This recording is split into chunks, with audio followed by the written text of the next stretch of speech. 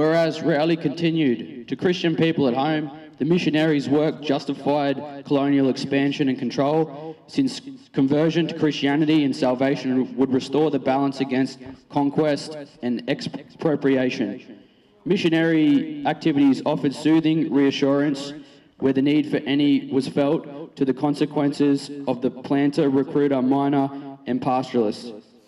And whereas materialism and spiritualism are not opposing and antagonistic forces in Aboriginal people's culture, rather over the eons they have been reconciled in equilibrium.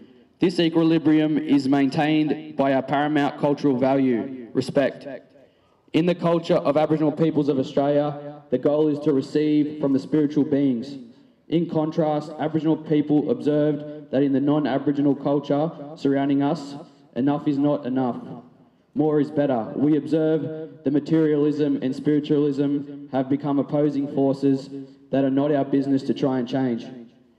Ours is to accept the world as we find it upon our arrival and to protect our Mother Earth from any form of violations.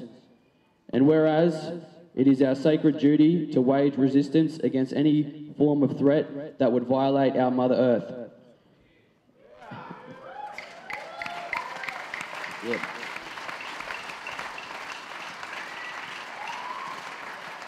Our ancestors' frustration with the invaders was our principle of respect, which meant that it was not up to us to dictate to the invaders how to live. Instead, the invaders' aggression against Aboriginal peoples was so violent and intrusive that it was intended that we should be annihilated. Our ancestors' hopes for respected coexistence in a relationship of peace and friendship with all beings and things was thwarted by greed for material wealth. And whereas the original instructions for peaceful coexistence between Aboriginal peoples and the British invaders was not adhered to nor respected. As far as the British authorities were concerned, it was the law and the respect was to be mutual and universal. It was declared that the Aborigines were to be afforded protection under the governance of the British government and that the Aborigines should not be molested or disturbed in the parts of the country where land was allotted as reserves for their use and benefit. And whereas today we observe that in practice, the respect paid to this decreed instruction from the invading British government has not been fulfilled. Genocide! Genocide!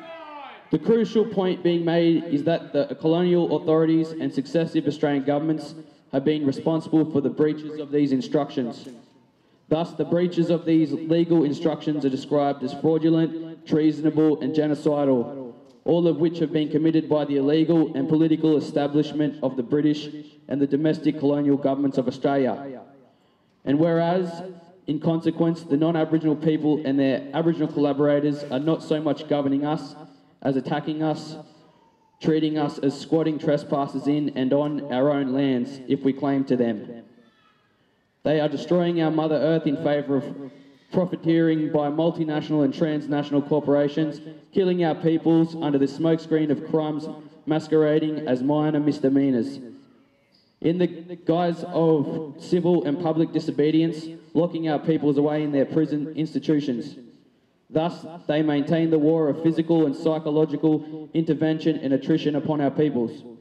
Systematically, we have been and continue to be killed, infected with diseases, beaten, imprisoned, threatened, and sexually preyed upon. Aboriginal peoples are psychologically held up to contempt and ridicule, patronised, brainwashed, bribed, corrupted, and then criminalised for trying to defend ourselves in an attempt to exist as free peoples in our own right, wishing to exercise our right to self-determination and independence.